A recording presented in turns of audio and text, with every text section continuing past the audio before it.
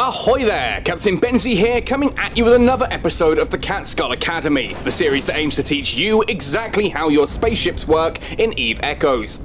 Today we're going to be looking at turrets and how they work to better help you understand the basics of blapping your targets to dust.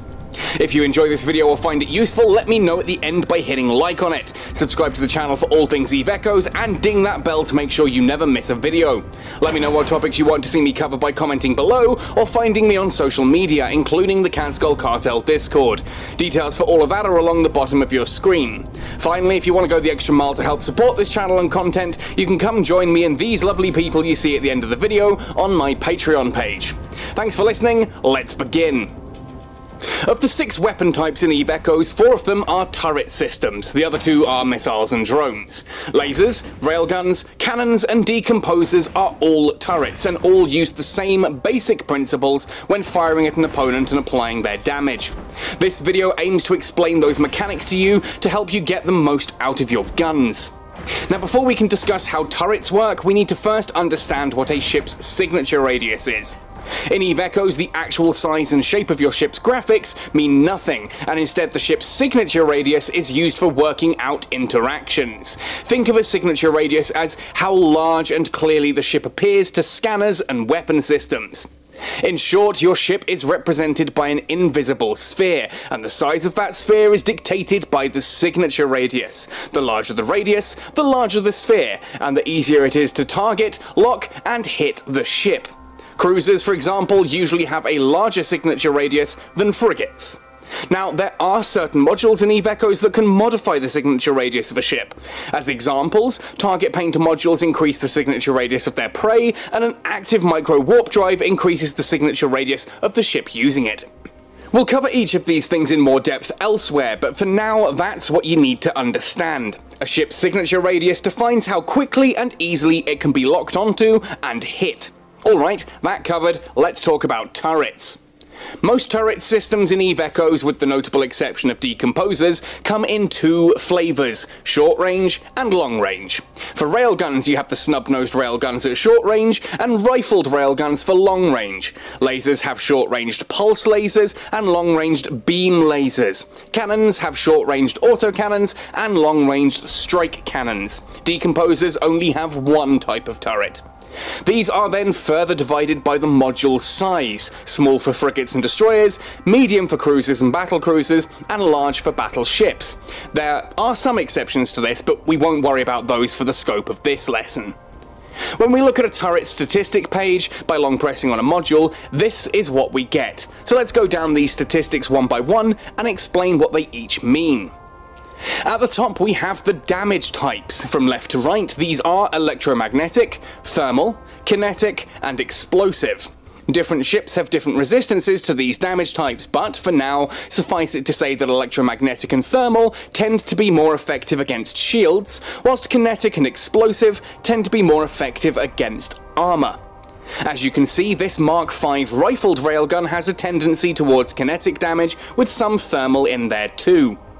Tech level is simply the tech level that you must be at in order to fit and utilise the module.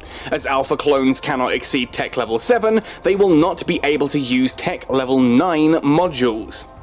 Meta level is similar to how other games have rarity. It's kind of a representation of how powerful the module is compared to others. Power grid requirement is simply the amount of the ship's power grid that it takes to fit the module. The total power grid requirements of all fitted modules on a ship cannot exceed that ship's total power grid. This is to stop players fitting oversized modules to ships, as the large and medium modules require significantly more power outgrid than a small ship can output.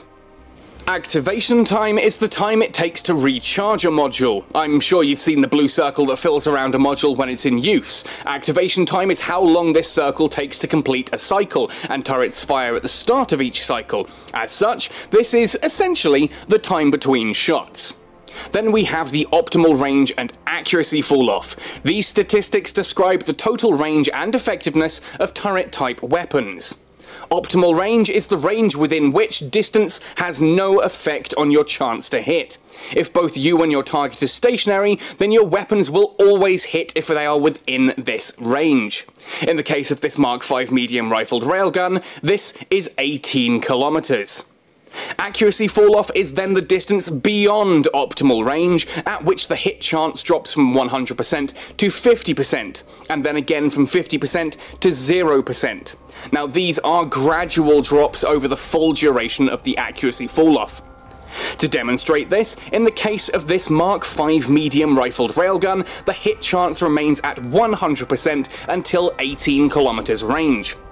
The accuracy fall-off then is 10 kilometers, so from 18 kilometers to 28, the hit chance gradually drops from 100% to 50%.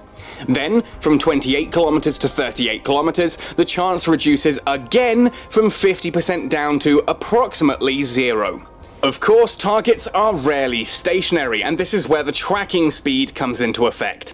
Think of tracking speed as how quickly your turrets are capable of turning to aim at their target. The higher the number, the faster they're able to track. Short-range turrets have better tracking than long-ranged ones, and small turrets have medium tracking than mediums, and mediums have better tracking than larges. Now, to understand tracking, we first need to understand the basics of angular velocity. This is a bit of a complex topic, and it relies on some heavy maths, but an easy way to kind of explain it is to imagine the sun's movement across our sky. The sun moves across our sky once every 24 hours. In other words, it completes one 360-degree movement every 24 hours, which then can also be described as 15 degrees per hour. It's fairly straightforward to calculate the angular velocity of an object orbiting a stationary target. Simply divide the 360 degrees by the time it takes to complete an orbit. A 10-second orbit is therefore an angular velocity of 36 degrees per second. Of course, things do become a lot more complex when it comes to figuring out the angular velocity of a ship when both you and your target are moving, and that's kind of beyond the scope of this video. For now, understand that angular velocity uses a ratio of your ship's transverse velocity to its range. If a ship is orbiting at 10 kilometers, it needs to be moving twice as fast as a ship orbiting at 5 kilometers in order to maintain the same angular velocity. Turret tracking then uses the target's angular velocity and the signature radius to calculate whether or not a hit is scored. Now, this is actually a really straightforward formula, and I've shown it on screen now. You'll see that these stats are all relative. If you double your tracking speed, double the target's signature radius, or halve the target's angular velocity, those will all have the same effect on hit chance. This hit chance also plays into the damage calculation. If you've seen the damage reports using phrases like penetrates or wrecks, these are firm hits doing full or critical damage. This is why it's easier for turrets to do full damage to a target with a larger signature radius. An important point to note is that a target moving directly towards or away from a turret has zero angular velocity, and thus tracking has no impact on any of the calculations. If a ship is moving directly towards a stationary turret ship, only the optimal range and accuracy fall-off play a part in those calculations. If the ship has zero angular velocity and is within optimal range, a hit is guaranteed. This is why it is vital to never approach a turret ship directly, but to encroach at an angle that brings you closer to the target whilst maintaining an angular velocity. Whew, that's a lot of scary maths, but hopefully it helps explain exactly how turrets work. But what then are the differences between the turret types? Lasers deal predominantly electromagnetic damage with a little thermal, making them devastating against shields, but inefficient against armor. Laser turrets tend to have a fairly long optimal range, but suffer from a short, sharp accuracy fall-off, which means the damage decays quickly if you exceed optimal range. Laser turrets also use a noticeable amount of capacitor each time they fire. Cannons, on the other hand, deal predominantly explosive and thermal damage with a little kinetic thrown into the mix. They tend to have a very short optimal range, but with a long, gradual accuracy fall-off. Cannons, notably, do not have an activation cost and will continue to operate even if your ship is completely drained of its capacitor. It's also worth noting that strike cannons have some of the longest ranges of all weapon systems.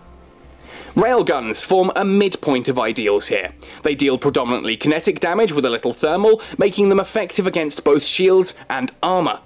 Rifled railguns have a solid optimal range and accuracy fall-off, and whilst they don't quite reach the ranges of strike cannons, they do have significantly better tracking.